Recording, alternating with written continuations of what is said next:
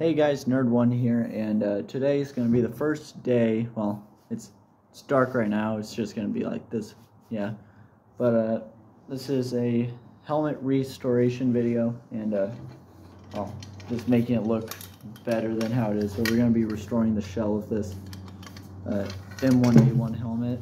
So I got this at a surplus store, it's a replica, and yeah, it's just painted not in the right color. It's smooth, it's not coarse how there should be. So we're going to start off this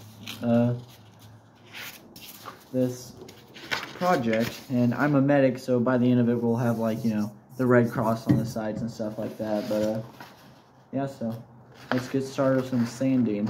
And so we're not going to sand too much of it. Like, we're not going to completely take all this paint off because that would be very difficult and be a long time to do, but we're just going to sand it down, make it rough, so the paint here that I have right here, the olive drape paint, will be able to stick on this better. But so yeah, let's start sanding. Now look at that.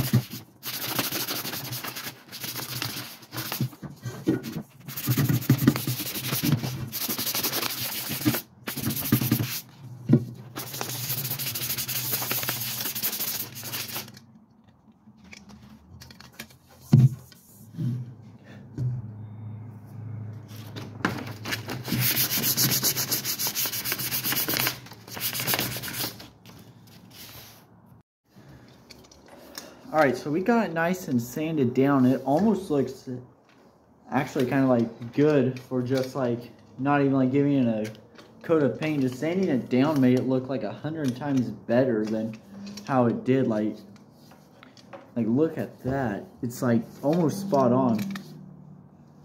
Like almost the same shade of green as the spray paint we're gonna put on it, but like if it just was like textured, and I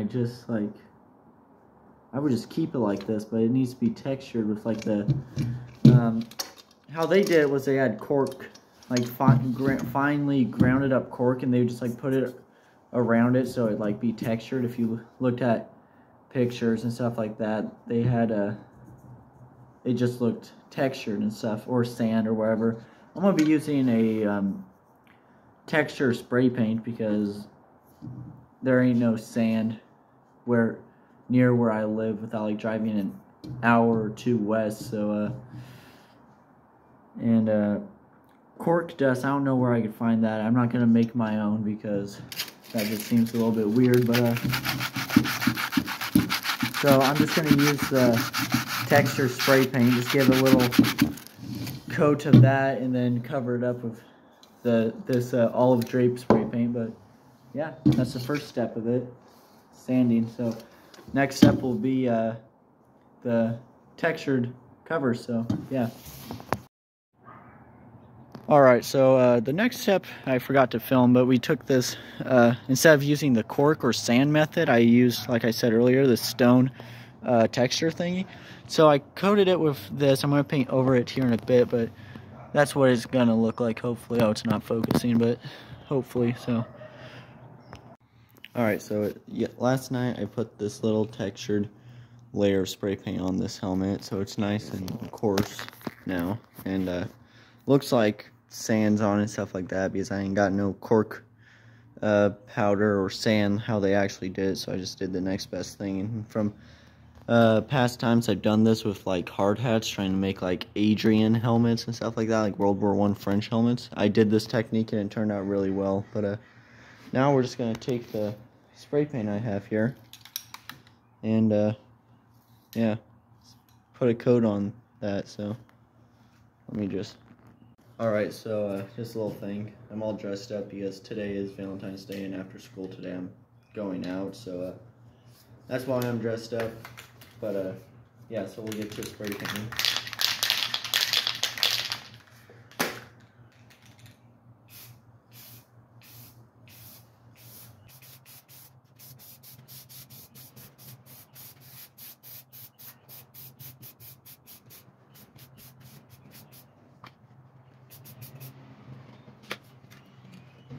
There.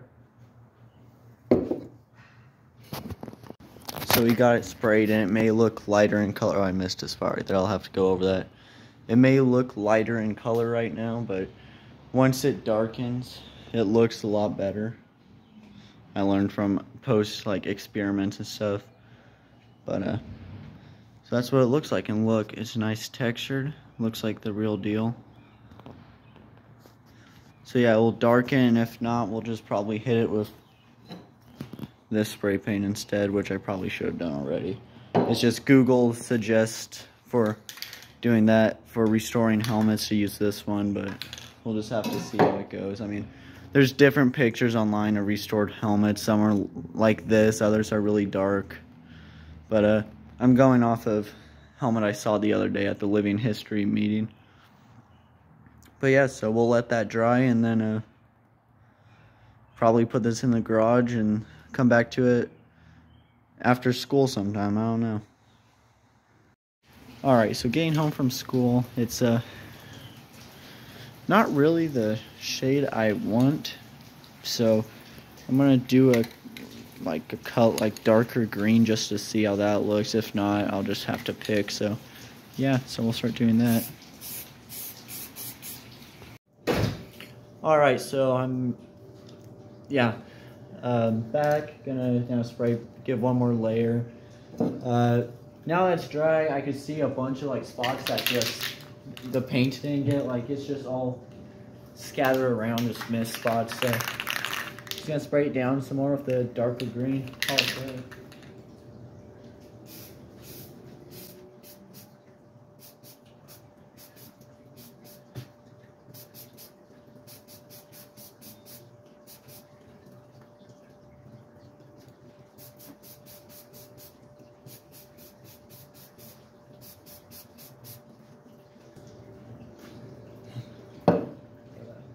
Now I'll just do a little look around and see if there's any other spots that need painted. Right there's a little spot. Just a little spray down. Where was it? Perfect. Alrighty. Yeah, that's looking real good. Here, I'll get the camera here. Yeah, just look at that. That is like really, really good looking. Like, look at. Like, I'm proud of this. I'm proud of the way this is coming along. Sorry, I thought I heard someone out in the yard. But yeah, look at that. Very proud of it. I'll probably give it another coating tomorrow, and then this part of the project will probably be done. Alright, so I put the liner back inside of the helmet because we are done giving it a new coat of paint. It's a lot darker in person, a lot more like better looking than on camera. And I wish I could like show you what that looks like, because honestly, through the camera it doesn't look like there's any difference from what we started, besides it's a little lighter. But yeah, so we got done repainting it. Look at the texture marks on it, and we're gonna give it a few days for the paint to fully cure, and then we'll get to start painting the red crosses on it. So yeah. Alright, so it's been a little it's been a week and a couple of days since this was done, when this was completed, the painting of it. But so next thing to do is make the these little stencils for the Red Cross things to go on the helmet. So that's kind of its own whole process. Been cutting little circles out of here with an X-Acto knife. Yeah. Alright, so yesterday we made out the little like stencil for this. So we got the helmet all taped up, ready for the white circles for the Red Cross. So we're gonna paint the white on now. So just put it on a little painting cardboard box, move it back a bit away from everything that we don't want to be white. And I need to go get another piece of cardboard. I don't know where the cardboard I used was, but here's one right here.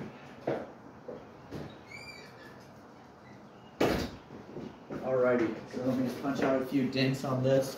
Same cardboard we used earlier.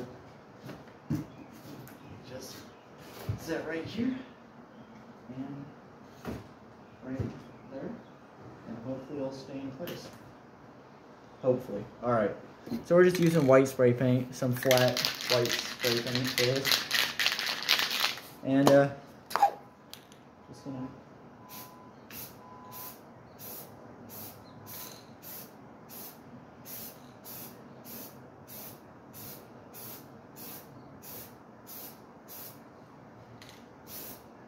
just like that.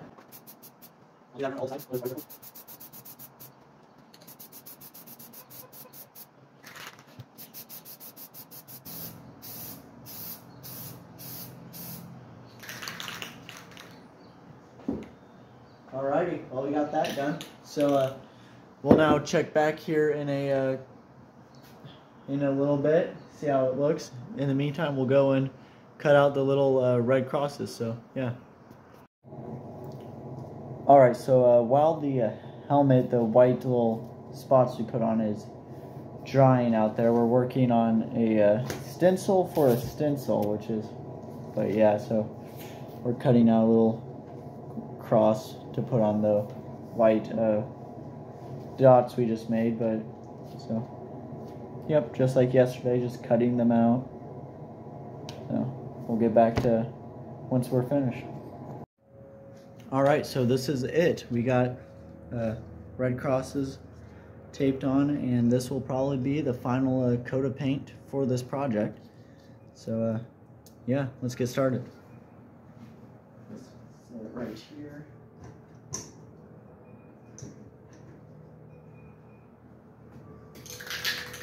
We got the red spray paint. Yeah, this is kind of crooked. I gotta adjust that. There we go. And I'll adjust the camera really fast so you can see the helmet.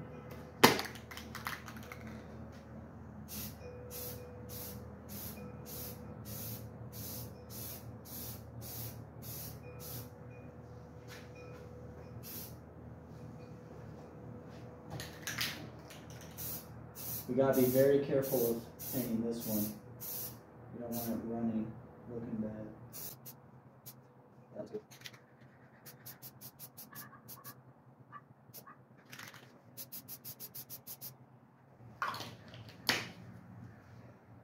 Well, I think that's it.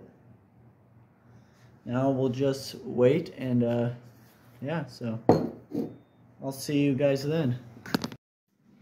Alright, so the red paint has dried and we're inside now. Out there's where we painted it. But we're gonna peel off the tape, see how it is, and yeah. Alright, so we're back outside. This is what it looks like with all the tape off. It looks really good, I'm not even gonna lie, but there's some spots we need to touch up on, like that, and then there's some spot where the tape tore up some paint, so like right there, but then that, but for now, because we gotta let this sit overnight, what I'm going to do is just, you know, clean up the little spots that were torn up, so, and then tomorrow we'll clean it up, probably touch that up too, but overall, it's looking really good. But yeah, so. Yep. Alright, so it's the next night, and yeah, there it is. It is complete. I mean, the touch-up spots right here, you still see a little bit of white going through, but we'll just fix that up. But it looks really good. I'm really proud of how it turned out, and yeah, it's been a good little project. Yeah, I'm really proud of how it turns out, and yeah, so just gonna set this right here, and you guys will now see a before and after picture. So yeah. Alright, so we got everything touched up on the helmet. This is what it's looking like. It looks really good right now, and it's been a fun project, and I guess all that's like not all that needs to be done now is trying it on. All right, so yeah, I'm in uniform now, and we're just one piece of the way there. One more accessory to the uniform. Next thing I'll probably have to get is the Red Cross armband, and among other things. But yeah, so this is the next step to my impression. So that'll be the video. Make sure to like and subscribe, and